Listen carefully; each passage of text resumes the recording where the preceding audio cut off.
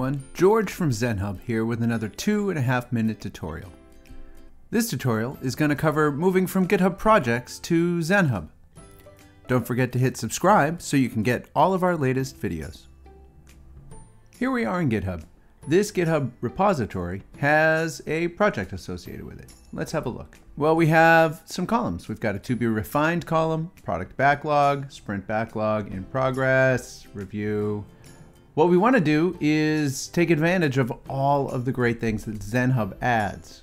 Reporting, road mapping, automated sprint planning, planning poker, so you can do estimation asynchronously with your team, multi-select, epics, all of the great things.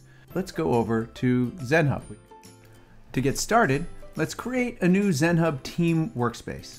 A Zenhub team workspace is where you and your team will work continuously, and we'll use sprints to help us focus the view. So let's import a GitHub project. We'll just type the name of the repo here. We'll pick the project.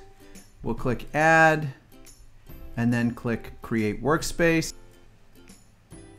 And what it's going to do is connect. Oh, hey, it's done.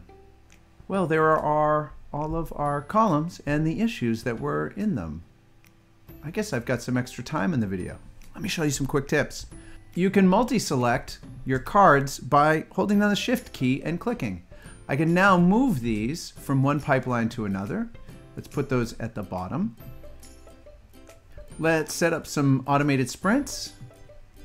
Let's run 2-week sprints that start on Monday and end on Friday. Perfect.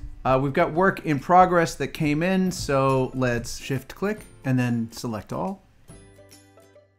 Let's add all of these into the current sprint.